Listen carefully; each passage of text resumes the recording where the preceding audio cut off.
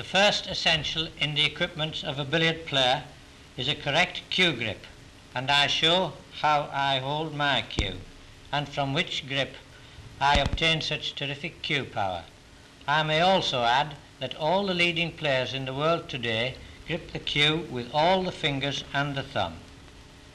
Stance in billiards is just as important as in golf, and you will observe that my left knee is slightly bent, the right leg being absolutely taut, this ensuring perfect body steadiness for the stroke.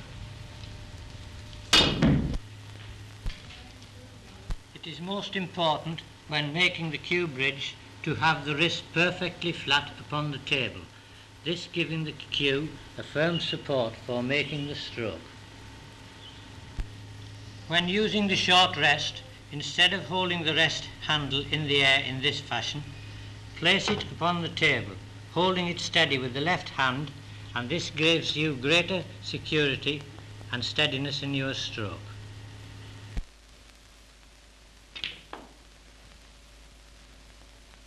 When making my bridge for a screw stroke, I always place the cue between the first finger and the thumb, this giving me greater power over the cue for this class of stroke.